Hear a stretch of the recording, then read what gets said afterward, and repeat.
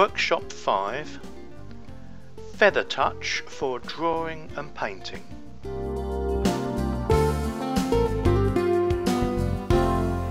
A long time ago, people used to use feathers as a writing instrument.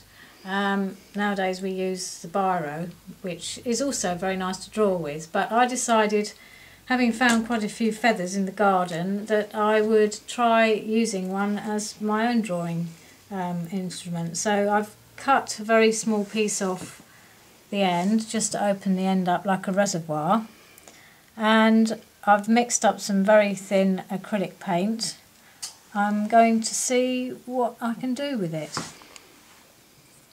Now, I've done my signature here using this pen, and just for fun I've dipped it into the ink and actually drawn a feather with it, and I actually quite like the fine lines I can get and also the thick lines by pressing a bit harder.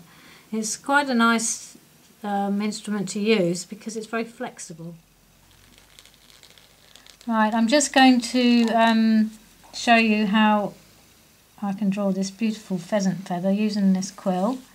So I'm drawing the lines quite steadily, and I do have to fill the reservoir up quite regularly, but it is giving me some quite nice fine lines here, and if I press harder I get more ink coming out.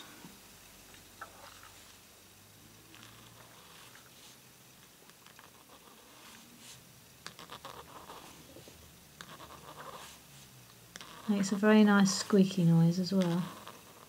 Right, I've just noticed these little feathery bits down here, so I'm going to see how I can do these, because they're a bit more fluffy than the other bits.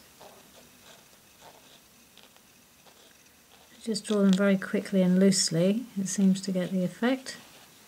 And not too much ink either, just a very small amount of ink. Works quite nicely.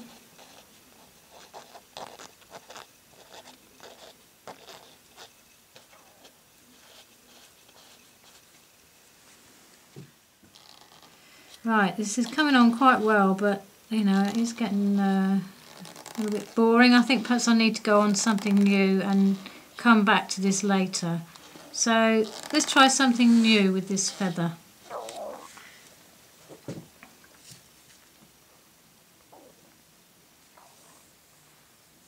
Right. So this time I've got a few feathers here, but I'm going to experiment with this one to start with, because it's got lots of feathery bits that have, obviously it's got wet and it's quite untidy looking, not like the others. And what I'm going to do now is use this end to paint with. So I'm going to dip it into my ink, wipe it off a little bit, and then I'm going to see what sort of marks that I can make with it.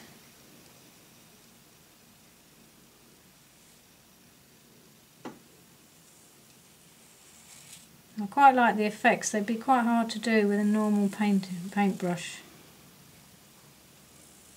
You don't have too much paint or ink on the feather.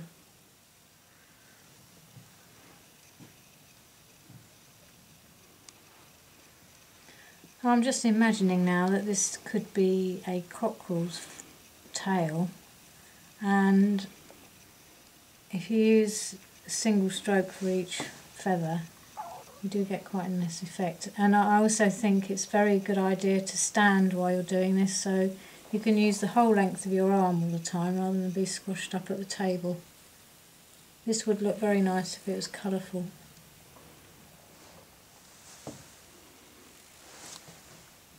If you use colours, you could keep on building up areas like this over the top of one another and get quite an amazing effect.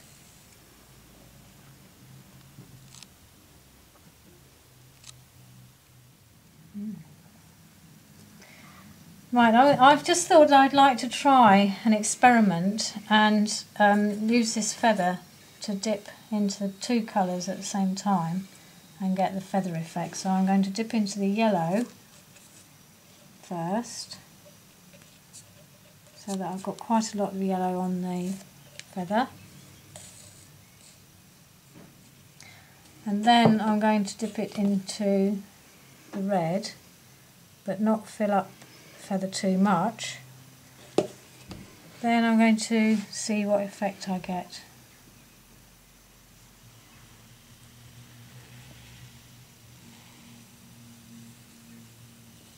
That is very nice. If I used lots of different colours, I'll perhaps keep brushing it. I could build that up, when it's a bit drier I could build it up with some greens and blues as well over the top. So really this feather actually has turned out to be an extremely good brush.